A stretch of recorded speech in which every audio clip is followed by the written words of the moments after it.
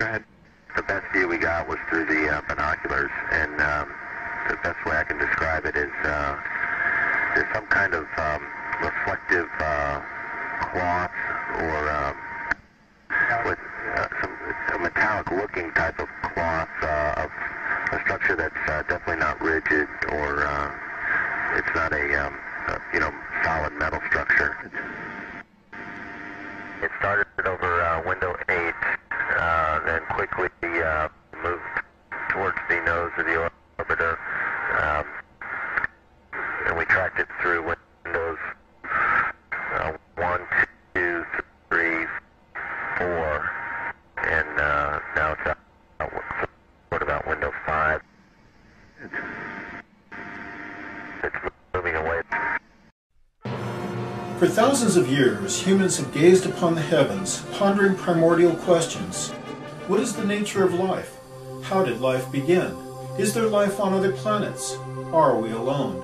On Earth, we know life is resilient and adaptive and can thrive in almost any environment, no matter how boiling hot, frigid, radioactive, and poisonous to life.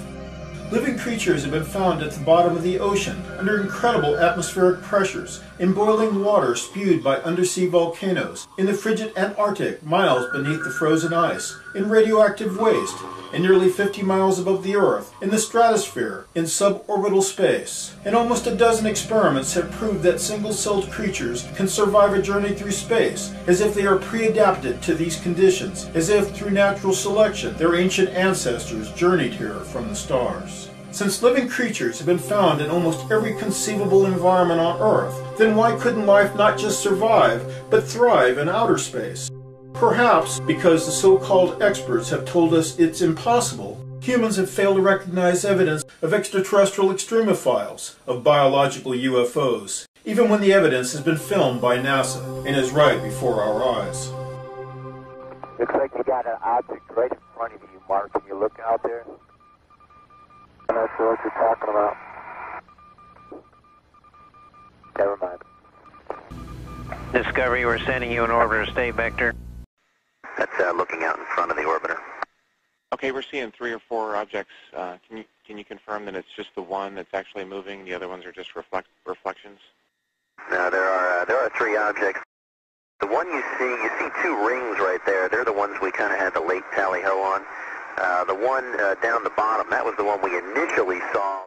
Some claim these biological UFOs are crystals of ice, when in fact ice crystals, including those formed in the sub-zero temperatures typical of space, do not take this shape or form, or grow to be what may be miles in size. Others dismiss these objects as debris, space junk, and most certainly much of it is. But much of it is not, and there is no explanation for why basically identical forms, sometimes numbering in the hundreds and thousands, have been observed by a variety of space shuttle missions.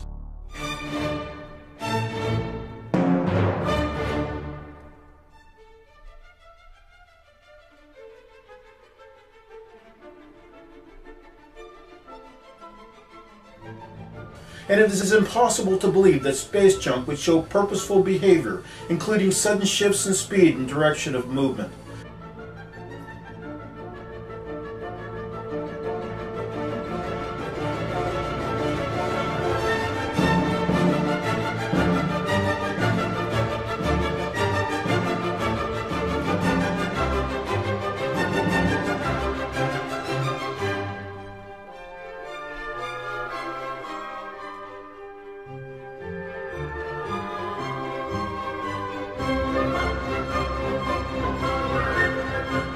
Astronauts have described these objects as definitely not rigid, not like solid metal objects, but flexible, plasma-like, having paper-thin membranes, and these biological UFOs are frequently translucent and have a nucleus at their center, typical of trillions of earthly life forms and single-celled creatures.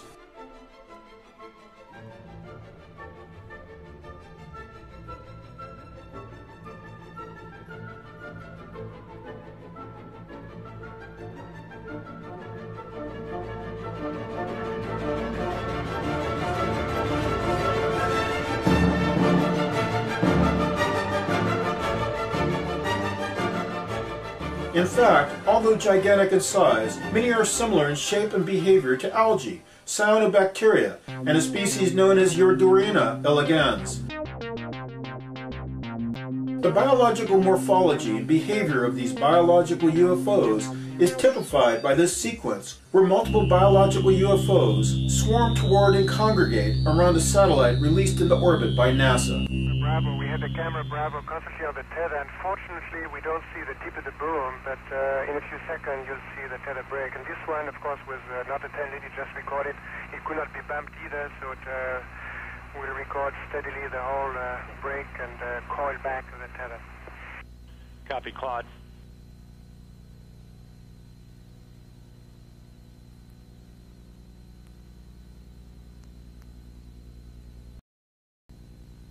Again, this is a view of the satellite. Well, if it had to break, it did it in the right place. So, Columbia and the satellite now 77 nautical miles apart. Again, that call reporting that the crew can see the tether and see the satellite. That it's beautiful.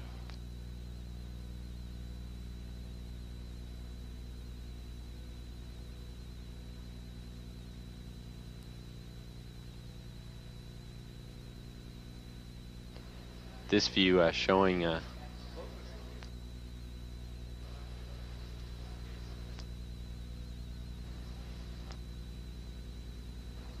satellite.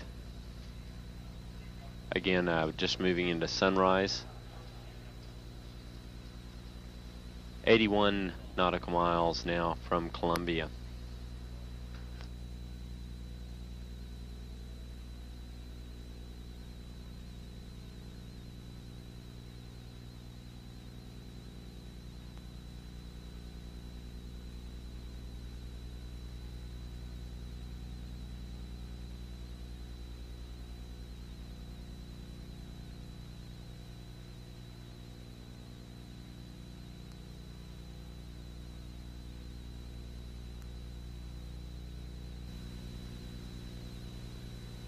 you guys getting the image?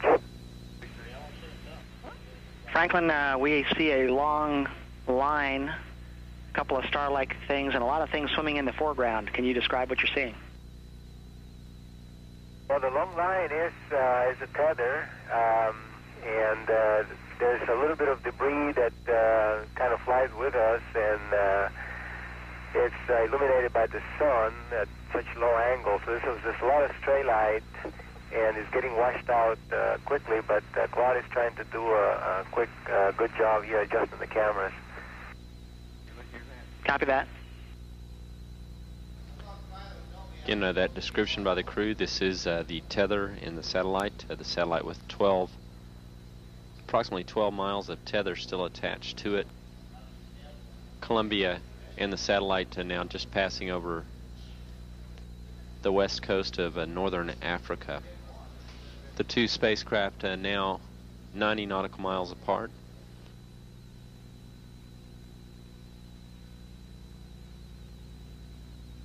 Controllers for the satellite did have communications with it during the close pass between Columbia and the satellite.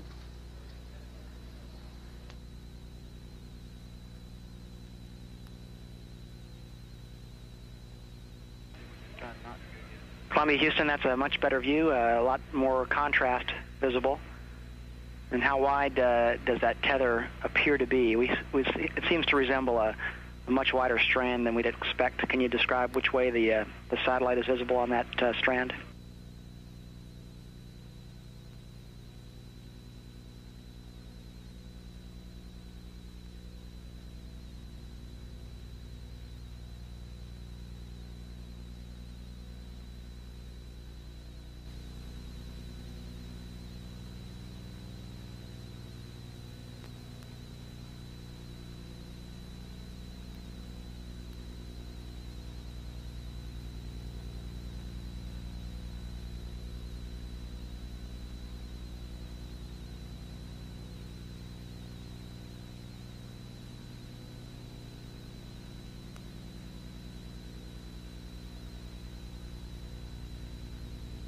Satellite now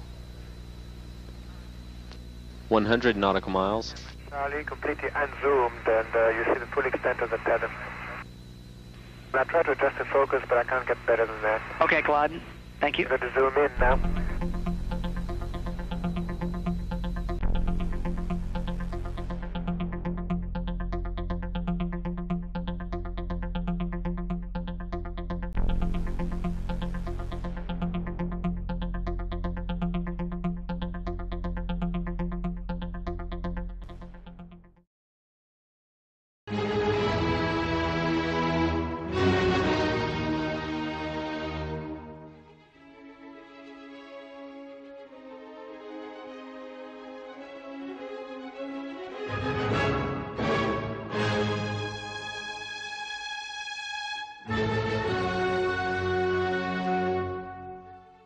In the last 30 years, life has been discovered in every conceivable place on Earth, in every conceivable environment, even though the so-called experts claimed it was impossible.